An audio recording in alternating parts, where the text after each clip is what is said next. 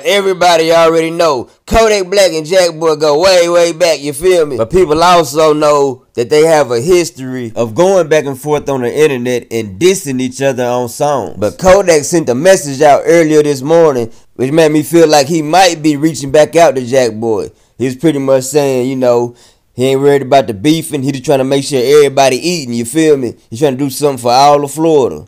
Check out this little message he put out right here.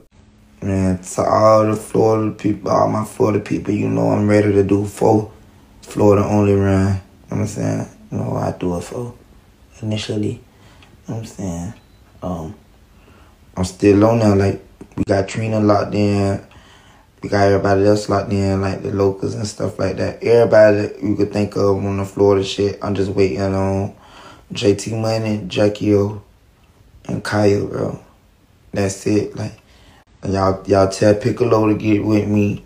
I do need Blood Raw on there. I still need a few key players on the whole Florida jump. You know what I'm saying? It's some more people I need on there. I ain't really got to say it for right now. But y'all know what I'm going for. Y'all know what I'm on. I've been on this since last year when I got out of prison. I just want to, you know, stay out of the way, stay out of trouble, and keep making a positive impact on the music business, bro. Okay, yeah, so there you go. So he was pretty much just saying he wanted to do something real big for Florida with everybody from Florida on there. He was like, if y'all didn't read it already, this is what he said. He was like, as he was talking, he had this posted up there like, even if you local and they make an impact worldwide, all my Floridians who been applying pressure, lock in with me. I'm waiting on y'all, and it's unfair to everybody else who already sent their verses in since last year and waiting on this project to be dropped. Tighten down before you miss out. Let's make this right. He even started name dropping some of the names that he already got locked in for the tape. Like Pleasure P, Plies, Ball Greasy, Rick Ross, Trina, Spot 'em, Got 'em, Lil Papa, Big Fredo, Young and Nice, City Girls, everybody, you know what I'm saying, Raw Young and Golden Boy Count Up, Rod Wave, Leon, and a few surprises too, you know what I'm saying. Then he kept on going on to say, I still need Kaya, Piccolo, Tom G, Blood Raw, you know what I'm saying, Brianna Perry.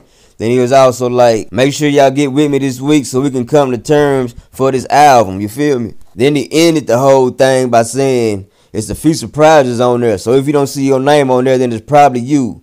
And he was like, I don't care about no beefing. I just want to see us all eating, you feel me? DJs, producers, everybody, rock with them, you know what I'm saying? It's up. So, you know, I don't know if he going to include JackBoy in this on this whole thing, but, you know, I hope so. JackBoy and Kodak linking back together would be bigger than Moneybagg Yo and Finesse 2 times locking back in. You know what I'm saying? At least for the youngest and the teenagers, you know, and the ones from their early 20s to their mid-20s, it'd be super huge for that age group, you know what I'm saying? But, yeah, let's go. Comment down below.